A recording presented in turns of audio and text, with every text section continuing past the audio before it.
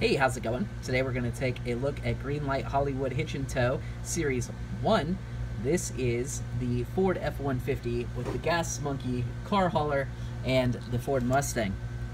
I'm not sure what this casting is here. It's a 1968 Shelby GT500, but it has opening doors. So I think this must be a mold that Greenlight bought from somebody else, because they have done that in the past. So it's opening the doors and the mirror on there and an opening hood, and it screws together instead of being riveted together. I can't get the hood open.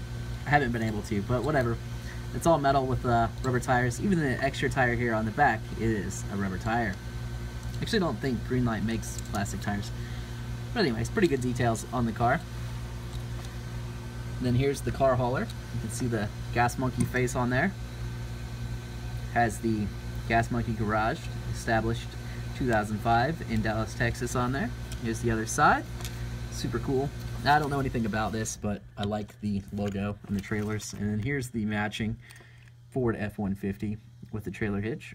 Now, I don't think the video is picking it up, but this has a sparkle to it, so it's got a little bit of metal flake in the paint. Really awesome looking truck. They did a nice job on the paint and everything on this. Now, this is not the first time that a Gas Monkey Garage truck and car hauler has been released. In Greenlight Hitch and Tow Series 5, I think, they released this one. This was the Ram with this car hauler here. It did not come with the car inside of it, and so that's the difference. Now, these Hollywood ones retail for about $15, whereas the regular ones retail for around $10 to $11. The difference is the Hollywood ones come with the car, the retail versions do not.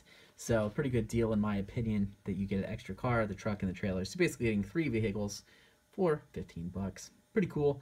I look forward to the Hollywood Hitch and Tow in the future. I've already reviewed the Blues Brothers Hollywood Hitch and Tow Series 1. I will be reviewing the third car in the series in the future. Thanks for watching. If you enjoyed the video, please like and subscribe.